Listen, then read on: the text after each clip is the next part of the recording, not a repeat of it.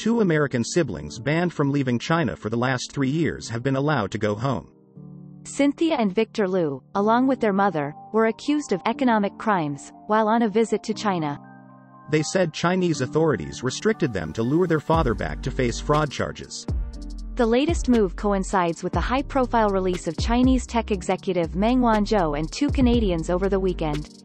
Critics have in the past accused China of using ordinary citizens as political bargaining chips, in what is known as hostage diplomacy. China has always denied this. On Monday, U.S. Senators Edward Markey and Elizabeth Warren said in a statement that Cynthia and Victor Liu were back home, after 3 difficult years being held in China as pawns for the Chinese government. They added that the siblings' mother, Sandra Han, was also a U.S. citizen and was detained in China.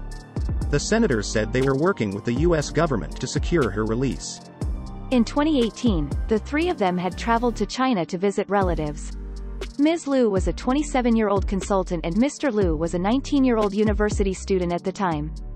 Days later, their mother was detained by Chinese officials and taken to a black jail, a secretive detention center, according to the children.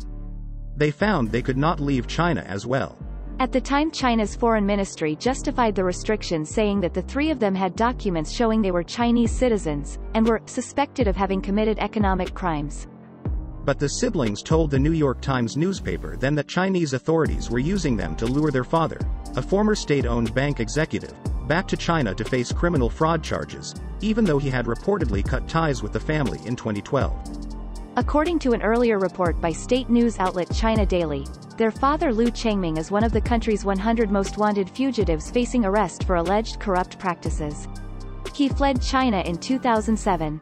Their mother, Ms. Han, is a businesswoman with millions of dollars in real estate holdings, according to the New York Times.